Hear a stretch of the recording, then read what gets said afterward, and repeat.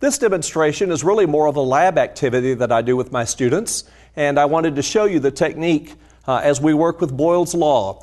Gas laws are a really fun part of teaching chemistry because there are so many excellent labs that we can do with that process.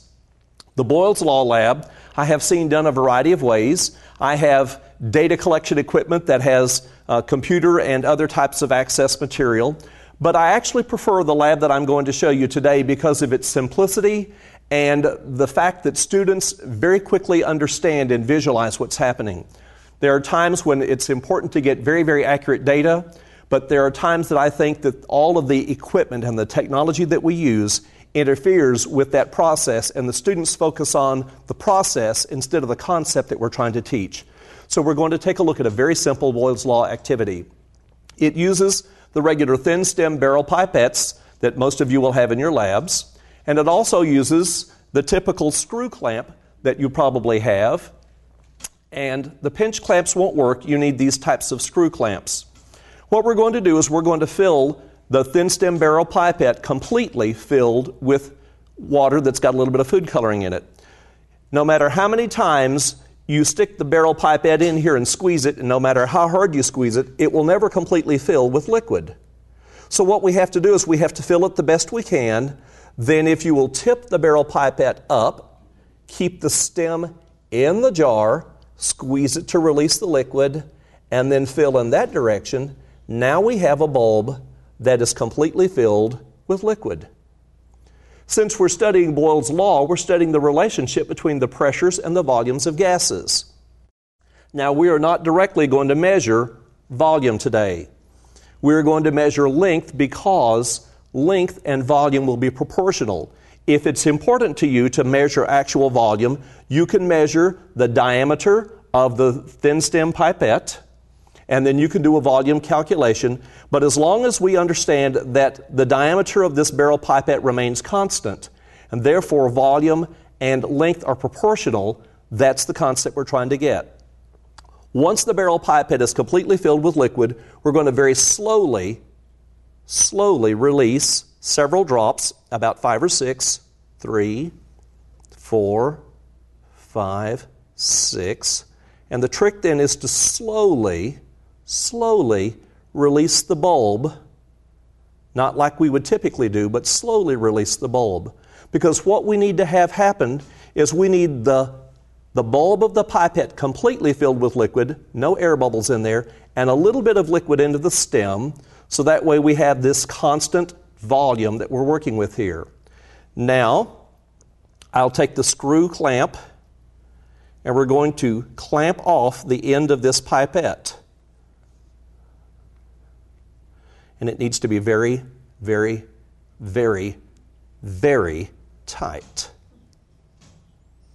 And then when we have this set up, we can test it. If we put pressure on the bulb, the liquid should move. Boyle's Law, pressure-volume relationships, pressure goes up, volume goes down, and then when I slowly release on the bulb, the liquid should come back. A common problem that students make is that they are not patient working with filling this bulb. They'll fill it quickly, they'll bounce it around, and what we will have is we'll have a column that will have many, many different broken pieces, and there will be droplets similar to this one, so that we've got multiple little drops and multiple air spaces, and that won't work for us. So what we need to do is have a continuous air column. Another common mistake that students make with working with this lab is that they focus on the movement of the liquid. And you have to constantly remind them we're working with gas laws. So we want to be studying the air, the gas that is in there, which is the uncolored part of the process. What we'll do now is to place this bulb such that we can take our measurements. Are we lined up so that we can see that okay? And we'll start off with no books on here, and with no books, I have a reading on here that is going to be about, let me flip this around actually. I did that backwards, and we'll make that go the proper direction so we can read it. We're going to call that about 85 millimeters in length. So with no books, we're going to record a length of 85 millimeters. Now, we're going to take textbooks. And what I tell students to do is that every student is responsible for bringing 3 hardback textbooks to class. And they'll tell me, Mr. Long, I'm sorry, I don't have classes that have 3 books in my classes. I say, fine, you have friends that have books. Everybody brings 3 books to class. And it doesn't matter what the books are, your math book, your English book, your history book, just as long as they're hardback books. I don't want a little thin paperback book that they might be reading for a literature class, but a hardback book. And you would say there's no way that you're going to get consistent data since the books aren't the same size and weight, but to 2 significant figures, it will do what we need. So I'm going to carefully lay this book on the bulb, and as the pressure on the bulb increases, we see the liquid moving, and we see the air that has compressed in there. Pressure goes up, volume goes down. With one book, we're going to call this about 48 millimeters.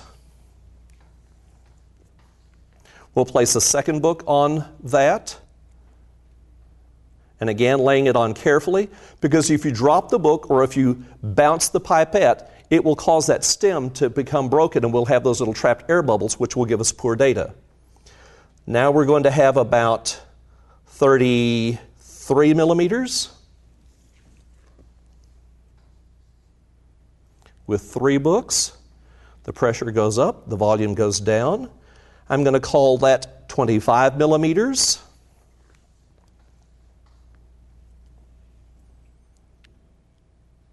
With 4 books, we'll call that 21 millimeters.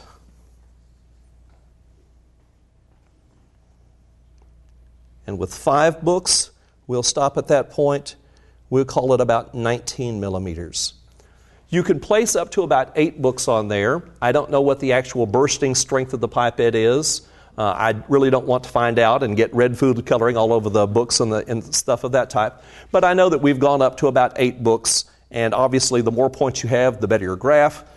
But also the more points you have, the more graphing you have to do, and students typically don't like graphing. So we've got data that's here, and we've seen our data table as we look at the board here. And then we've also been able to graph that as we go. And even on a very quick graph with no scale here, we can see that we get the very typical Boyle's Law graph, which shows an inverse relationship between the pressures and the volumes. And I think that it is so important to realize that it's the concept that we're after here. And it's that visual process of understanding that when pressure goes up, volume goes down. You can do this with a variety of different types of technology equipment. I've seen it done with other types of materials, but I haven't ever seen anything that was as quick and as easy and as visually accurate for the students to get this picture in their mind. More books, more pressure, less volume. And the common mistake that they're going to make again is they're going to want to measure the length of the liquid in the tube. And you constantly must reinforce the fact that we're studying gases, and so that's the uncolored part of the tube that we're looking at here with the gas law. So you could transfer that information then onto a sheet of graph paper. Students can quickly do that, and within a 45-minute period of time, students are in the lab, collect the data, graphed it, they've drawn conclusions from that information, and then they're able to get this picture of what takes place with Boyle's Law. Tom Russo, I believe, was the person who first came out with this, and this may be a slight variation on what he did with some of his early microscale stuff, and I've never seen a better lab for doing the straight Boyle's Law apparatus than this.